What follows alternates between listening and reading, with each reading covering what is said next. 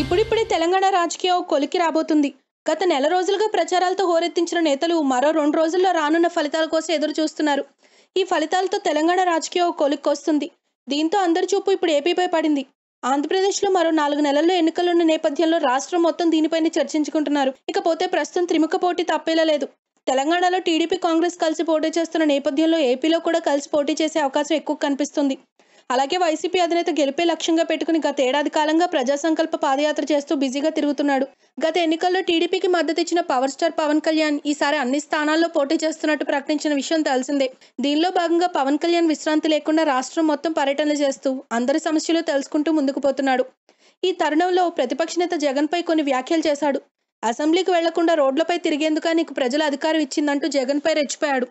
దీనిపై స్పందించిన జగన్ 4 పెళ్లిళ్లు చేసుకునే వాళ్ళు కూడా ప్రజా సమస్యలపై మాట్లాడుతున్నారంటూ సంచలన వ్యాఖ్యలు చేశాడు.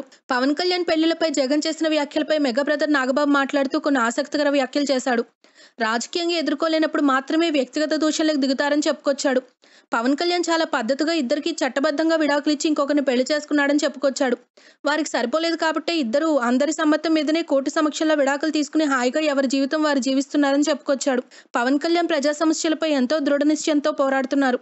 అందులో ఏమైనా లోపాలుంటే విమర్శిస్తే బాగుంటుంది, కానీ ఇలా వ్యక్తిగత విషయాల్ని పదే పదే అందరికీ వినడానికి బాగలేదని చెప్పాడు. అసలు జగన్ మాట్లాడుతూ మాటిమాటికి 4 పెళ్లిళ్ళు అంటాడు. పవన్ చేసుకుంది 3 పెళ్లిళ్లే.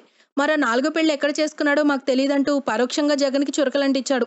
ఇక చివరిగా మాట్లాడుతూ పవన్ కళ్యాణ్ పై ఎప్పుడూ ఒకే రకమైన విమర్శలు కాకుండా కొత్తగా ఏదైనా ట్రై చేస్తే వినటానికి బాగుంటుందని చెప్పుకొచ్చాడు నాగబాబు. చూడాలి మరి దీనిపై వైసీపీ అధినేత జగన్, వైసీపీ నేతలు, కార్యకర్తలు ఏ విధంగా రియాక్ట్ అవుతారో.